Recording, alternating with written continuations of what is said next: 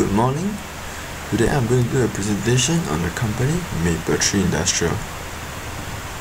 A little bit of background on Mapletree. Mapletree is a real estate company that focuses its business in Asia. The company is listed on 21st October 2010. As at 31st March 2014, Mapletree has an asset under management of dollars 24.6 billion. Mapletree has penetrated most of the major Asia countries, for example, China, India, Hong Kong, and Japan. Now moving on to the fundamental analysis.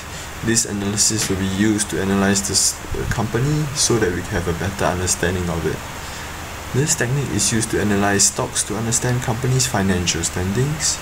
Using the information, we are able to tell if the stock is undervalued among similar companies in the same industry. This will also show method of managing the company and the ability of the current board of directors managing the company. Now moving on to earning per share. Earning per share serves as an indicator of a company's profitability. Earning per share is calculated using net income minus the dividends on preferred stocks divided by the average outstanding stocks. Earning per share for the financial year ended 31st March 2012 was 14.1 cents.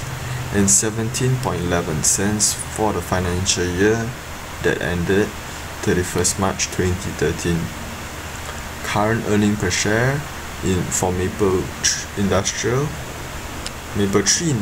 is 18.96 cents. Mapletree earning per share has gradually increased over the years from 14.1 cents to 17.11 cents until today, which is 18.96 cents. Now moving on to current ratio. The current ratio is a liquidity ratio that measures a company's ability to pay short-term obligations. These short-term obligations are short-term liabilities. The current ratio is calculated using current asset divided by the current liabilities. The higher the ratio, the more capable the company is able to pay off its obligations. Thus, having a current ratio of less than 1 will not be very good. In Mapletree's case, it has current ratio for the quarter end June 2014 is 0.27. For the financial year of 2013, it has a current ratio of 0.3, and for 2012, it has a current ratio of 0.7. There's a sharp drop of 0.4 in between these years. Based on the above 3-year trend, we can see that there's a steady decline in the current ratio. This is not a very good sign, and it indicates that the company may have difficulty meeting its current obligations or current liabilities. However, these low values do not indicate a critical problem for Mapletree. If Mapletree has a good long-term prospects, it may be able to borrow against those prospects to meet current obligations. Now we move on to the return on equity.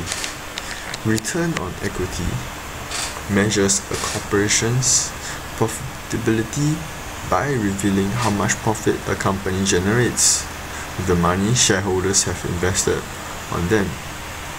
The return on equity is calculated by having the net income divided by the shareholders' equity.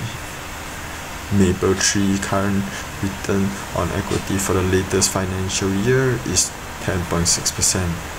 For the financial year of 2013, they had a return on equity of 12.8%, and the year of 2012, they had a return on equity of 9.7%.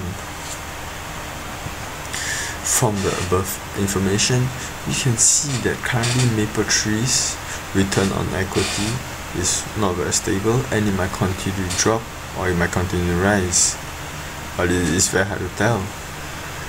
The instability can be seen from the rise of 32% from 2012 to 2013. But there is also a sharp drop from 2013 to 2014 from 12.8% to 10.6%.